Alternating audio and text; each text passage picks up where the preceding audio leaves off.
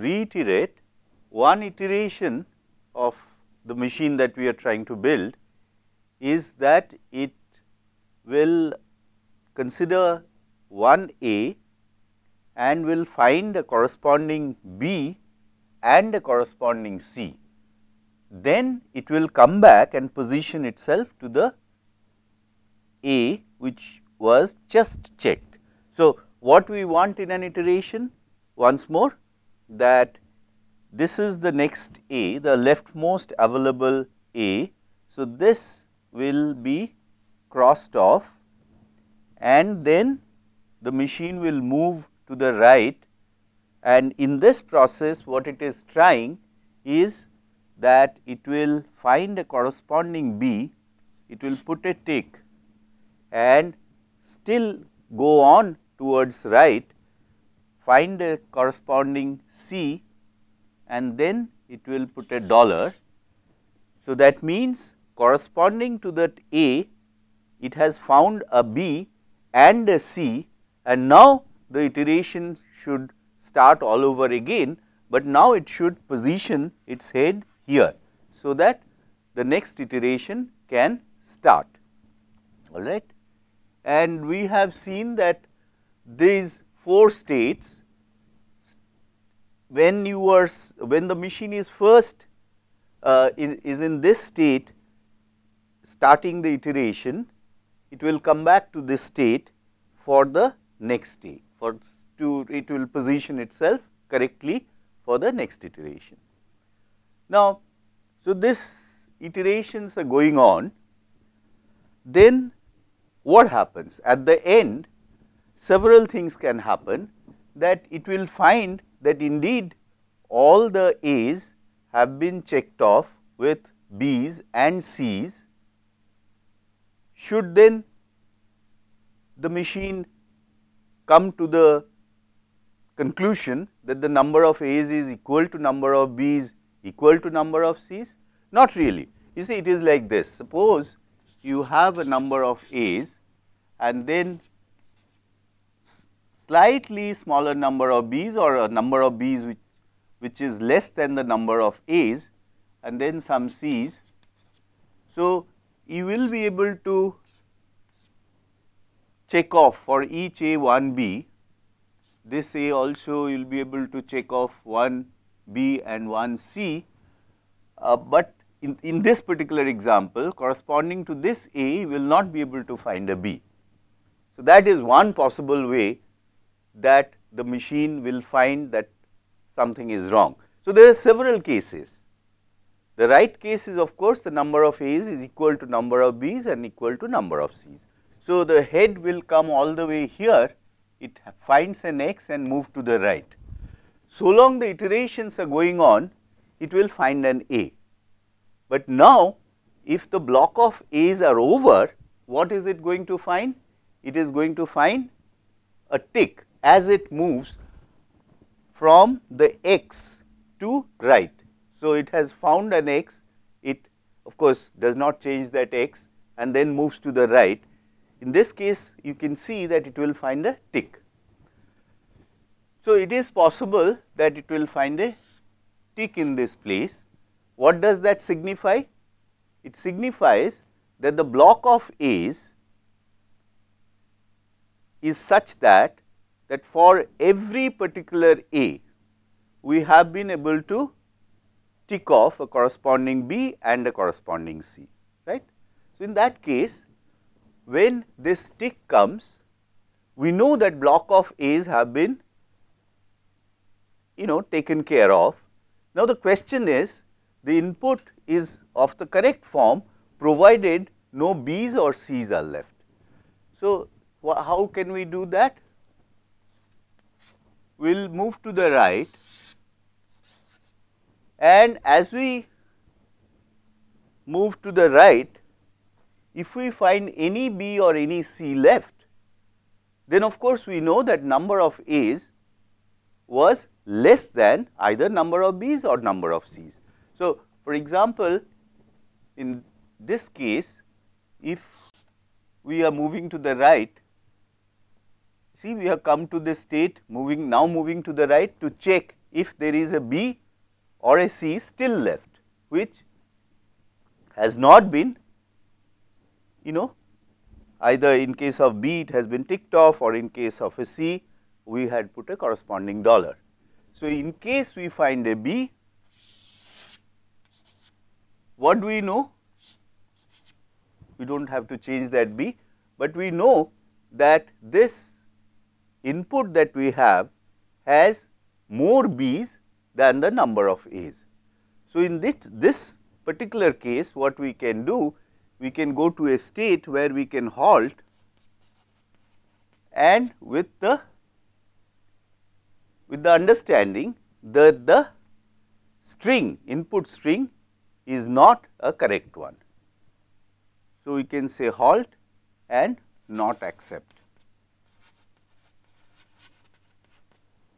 Similarly, if we find a C, again we can write a C there and say the number of C's is more than the number of A's, such was the input. So, in that case again we should halt and not accept. However, as we are moving to the right, in case we find, you see what is going to happen, look at this case. So, it came here, it found the take, this is where we entered this state, we found this take and moving to the right, and then here what we are going to find, if there are no B's or no C's left, we are going to find a blank. So, in this state, as it is moving to the right, if it finds a blank, it does not change that blank symbol, but it knows that the number of A's, of course, is exactly equal to the number of B's and the number of C's. So, in this case it halt, it goes to a state which is halt and accept, right. So, have you taken care of all the possibilities? Not really. You see, what may happen, number of A's could have been more than either number of B's or number of C's. That particular possibility we have not yet taken care of in this diagram, in this transition diagram. How does the machine know that the number of B's or number of C's is less than the original number of A's? So, for example, here you see it is in this state, what is it looking for? It is looking for a B to put a tick, but in this state, if it finds that the C block had already started, how would that happen? That in this state, if it sees either a C or a dollar, then it knows that the B block is over, and yet we are short of at least one B. So, in this case, for example, if it finds a dollar or a C, it knows that the number of A's is definitely more than number of B's.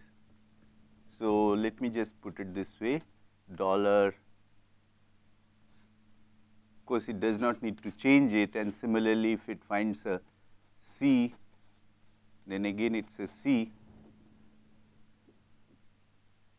or it has gone, it has found a not a B, but either a dollar or a C. So, in that case what should happen? This case is again reaching a state where it is halt and not accept. So, this takes care of the case where the input is such that number of A's is more than the number of B's, but it could have been the number of A's is more than number of C's. So, that situation will be discovered here, you see, like in this state it is looking for a C, and in case of course it finds a C, it puts a dollar, but if it does not find a C, supposing there all C's have been already taken care of, then what is it going to find as it moves to the right, keeps on moving to the right? It is going to find a blank. So, in case it finds a blank, then again it knows that the number of A's is more than the number of C's. So, here again it should halt in this state and not accept. All right. So, you can see the basic idea is that with the capability Turing machine has, that is being in a state, depending on the input, it can decide to go to some other state, writing a particular symbol and move either left to the right. This simple mechanism in defining a Turing machine, at least in this particular example, we can see that it suffices to distinguish between all strings which are of the form equal number of A's followed by equal number of B's followed by equal number of C's. This set of strings can be differentiated from those strings where number of A's and number of B's and number of C's did not match. So,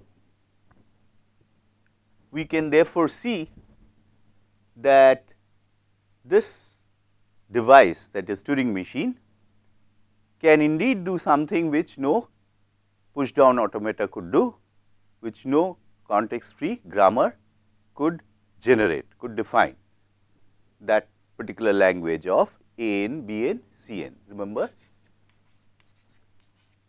this particular language cannot be either generated by a context free grammar or equivalently cannot be recognized by a push down automaton. But here we see that a Turing machine does have the capability to recognize these strings and not those strings where number of A's and B's and C's do not match. Let us, just to be clear about the working of a Turing machine, what we can do, the way we can, given a program, we can trace the execution of a program. In a similar manner, we can trace the execution of a Turing machine, right. So, let us just trace the execution of this Turing machine on a very simple input string.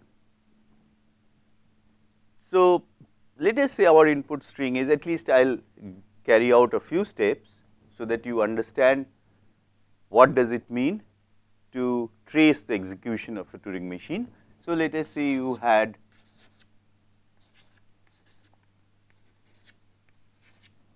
and I am not writing the blanks symbols. So, these are here. Remember, the Turing machine starts in this state scanning the leftmost A, that is what we said. In this diagram really we have not, if you look at it, there is no indication where does the Turing machine begin. And by convention what we do, we know that we want this state is the state in which the Turing machine is supposed to begin. So, what we do is we put an arrow coming from nowhere into this state to indicate that this is the initial state. So, this is the initial state and we have the name for this state is Q0. So, one way of doing this, tracing the execution, will be that we will write the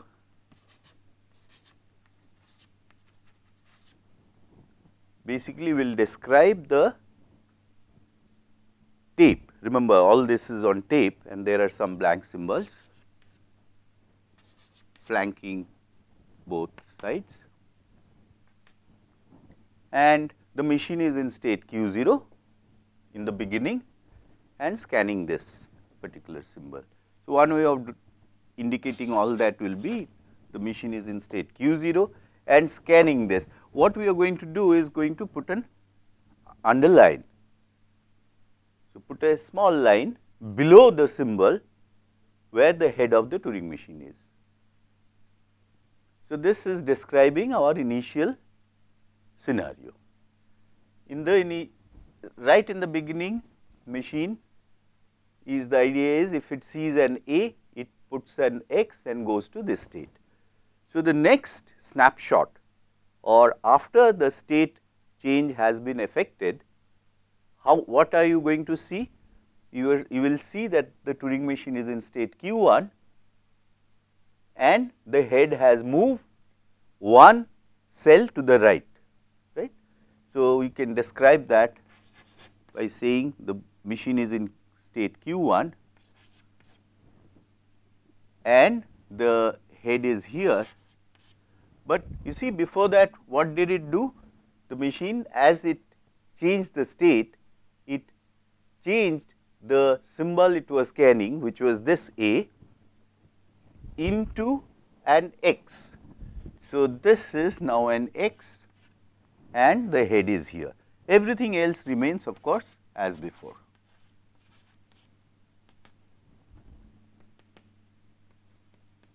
All right. So, the machine is in state Q1. So, this is the state, and now what we can see that in this state what is it scanning? It is scanning an A. What will happen? It will remain in the same state and it will not change that particular symbol. So, you see, so the next time instant the situation will look like this. I am sorry. So,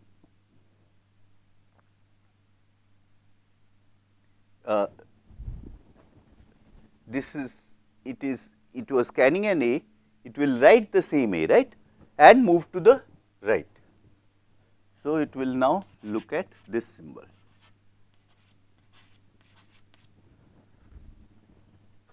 In Q1, now if you see a B, you are supposed to put a tick and go to state Q2. This is the state Q2, right. So, therefore, next state is going to be Q2.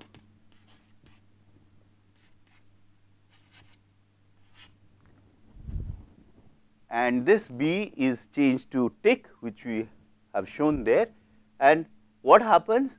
Now, you go to state Q2 by moving to the right. So, the head has moved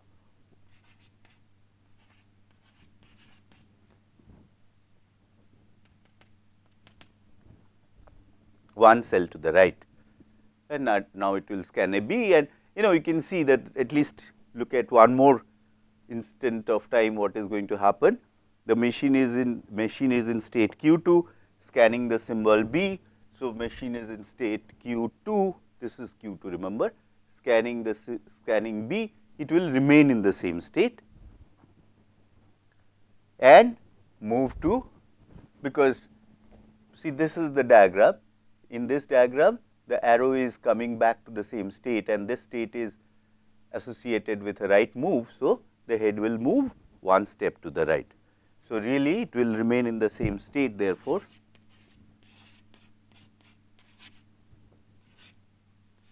without changing the symbol, and it will move one cell to the right. So, therefore,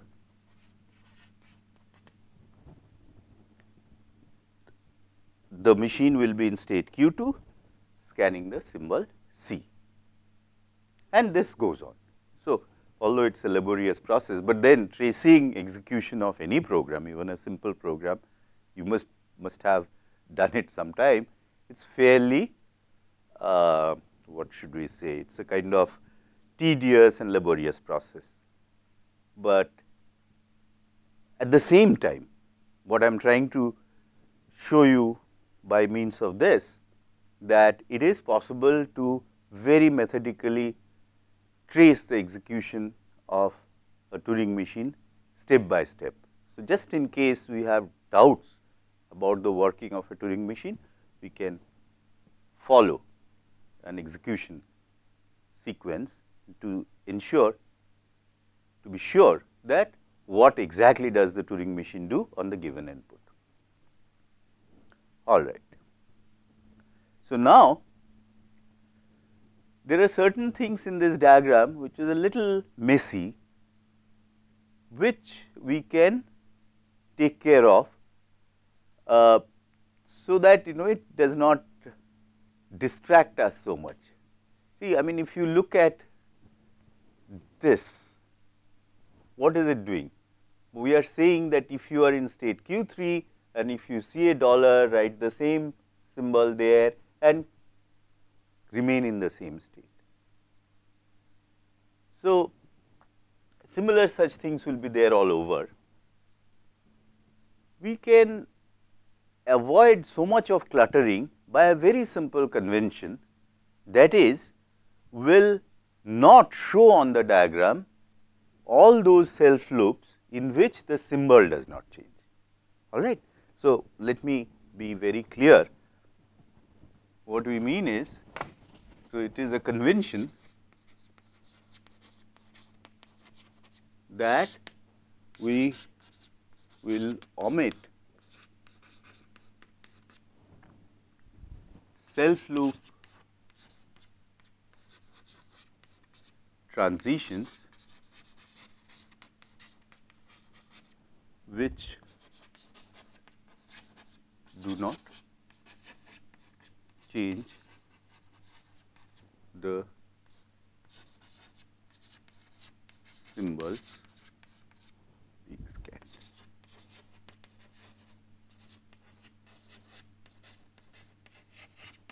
Okay. So, there are actually 1, 2, 3, 4 transitions which are like this here. By once more, by self loop transition, we mean a transition from a state to itself, and if in that transition the symbol that was being scanned at that time, if it remains, that the Turing machine does not change that symbol.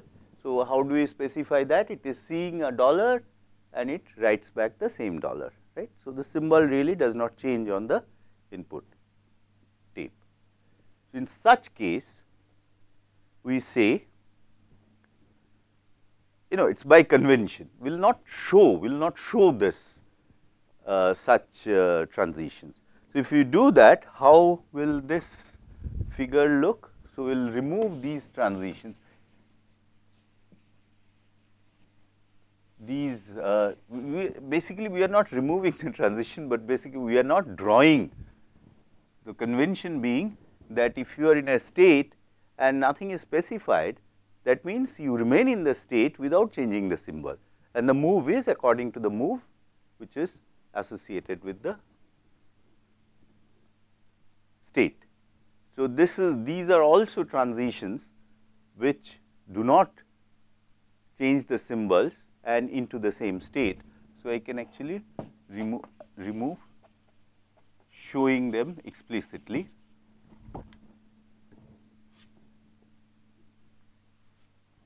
And this is another such transition which also I do not draw, it is understood, and similarly this one.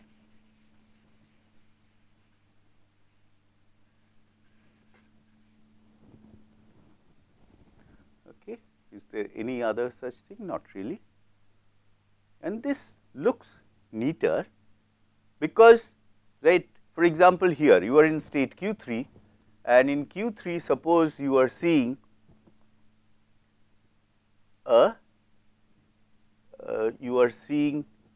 something, let us say $1. What would happen? Nothing is mentioned here. In this diagram, it is not explicitly mentioned what the Turing machine does when it is in state Q3 scanning $. Since nothing is mentioned, by this convention we will assume that it remains in the same state writing the same symbol. Okay.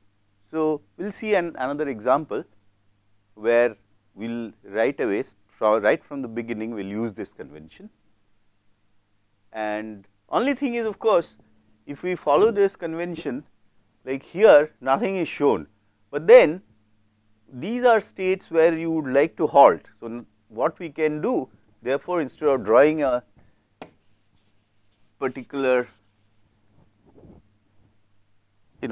symbol or a circle for the state, we will just say that we halt and do not accept, and similarly we here will remove this and we will simply say that we halt and accept, and so on. Right? You understood what is the reason that we are removing this explicit showing of these states? The reason is because if we follow that convention, if we are here, then it means that all those, if I just draw like this, it means that all those self loop transitions were there, and then it is contradicting that we are saying it is halt. So, we will just say, we will remove this and we will say like here, halt and not accept.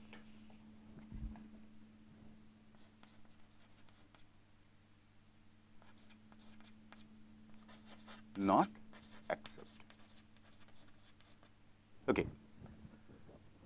So, at least we have one example of a Turing machine which does something which is in a way fairly complex, because something, this task is something which no finite state machine or no PDA could do. Let us now consider one more example just to get our ideas well fixed about Turing machine and these transition diagrams. The example that we consider now is converting not, let us put it this way, that we will be given a block of ones in the input, and corresponding to this block of ones, if we see this block of ones as coding a unary number, what is the corresponding binary number representation? Okay. So, we of course, this task is we are all familiar with, that suppose I am given 1, 2, 3, 4, 5, 6, 7, 8,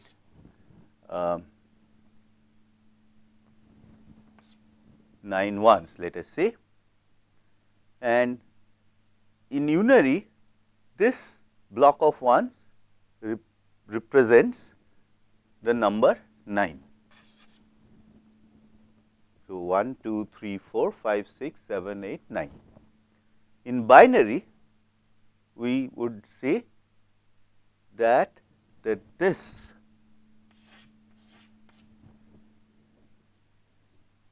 being the binary representation of the same number 9. So, the task that we would like to carry out is that given a block of ones, we would like to see it as a unary number, and the corresponding binary code for that number we would like to write down by means of a Turing machine. So, therefore, it is the task of, you can see the problem is converting unary representation to binary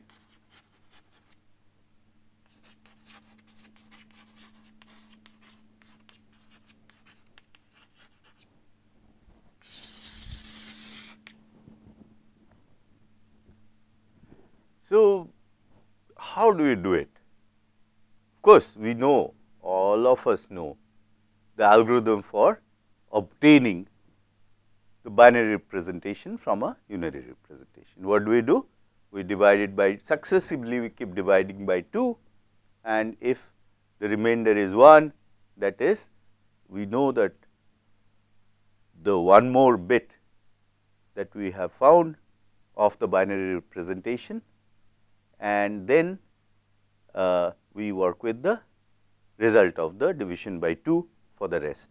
So, for this 9, what would happen, that if you divide it by 2, you will be left with remainder 1. So, that becomes the least significant digit, and the result of the division by 2 is quotient is 4. So, 4 when you divide by 2, you are going to get quotient will be 2 and the remainder will be 0. That is the next significant bit of the representation that you would find. Then 2 if you divide by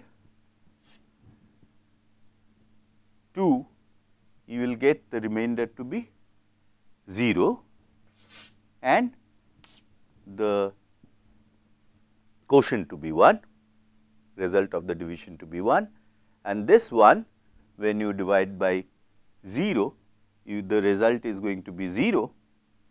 The result of the division is 0, in the sense the quotient is 0 and the remainder is 1. So, that we write here, and this is indeed the, and then this has become 0, and that means there is no more, nothing more to be done in the conversion. So, this is what we would like to carry out by means of a Turing machine. Now, only thing is, we see that we have a block of 1s, as well as if we use again 1 for the binary representation, there is a kind of clash. It is simpler to use 2 other symbols for 1 and 0, the conventional 1 and 0. So, let us say we will use A for 0 and B for 1, B to represent 1 in the binary representation. So, in that case what do we get? Corresponding to this, we should get B A B. To fix our convention ideas about the input itself, remember what we have is, to begin with, a blank tape with some 1s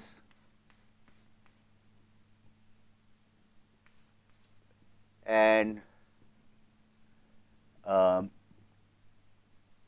of course, these are blanks.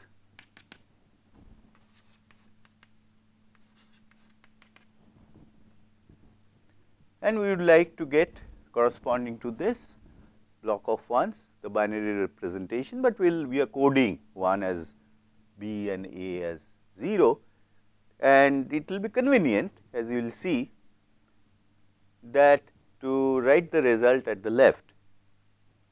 So, basically this being the input, finally what we should have,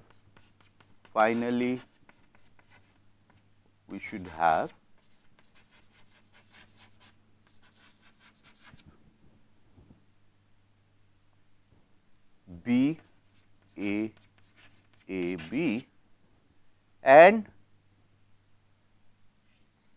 block of 1s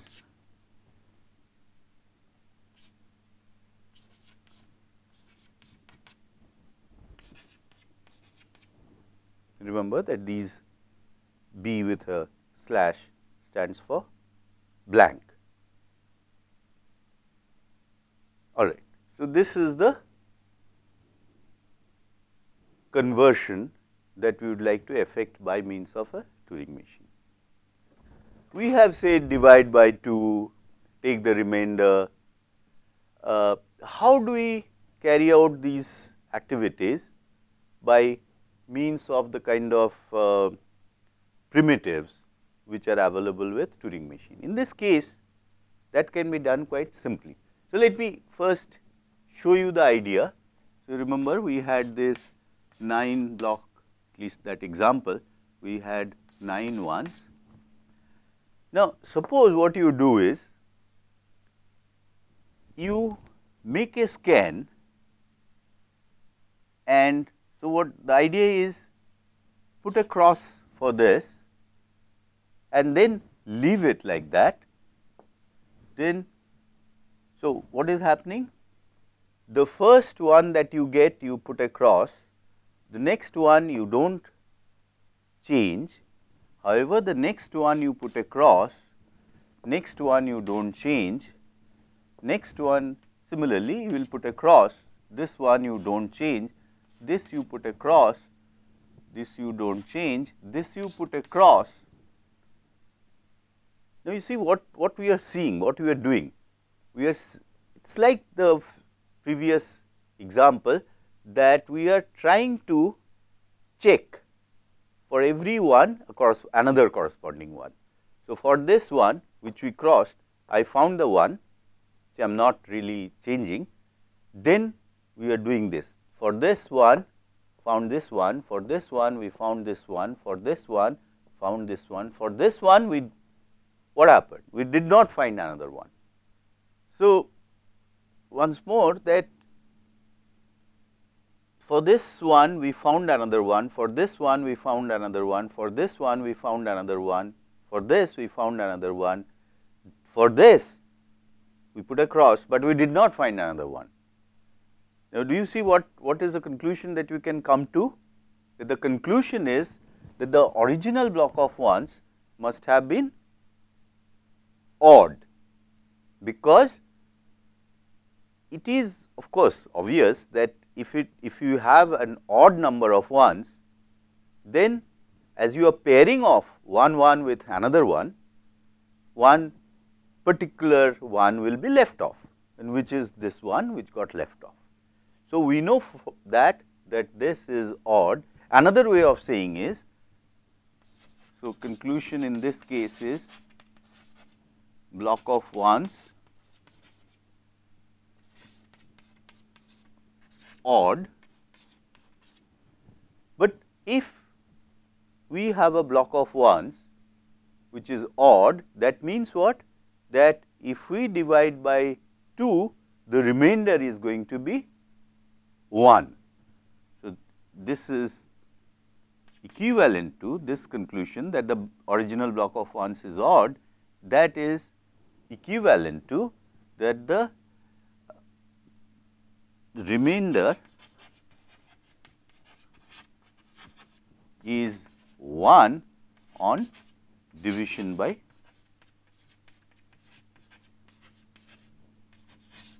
So, we have found indeed the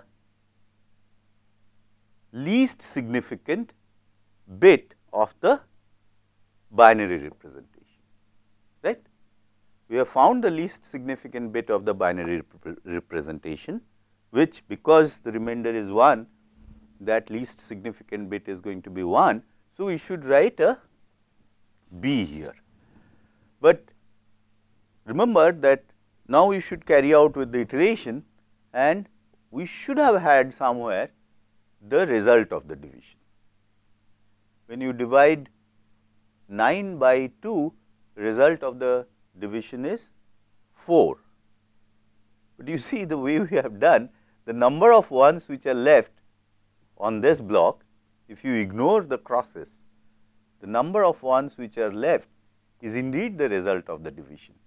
So, you see, so again the next iteration, suppose you write this B, that is the result of the remainder of the division by 2, and you had this. Now, again you do the same thing.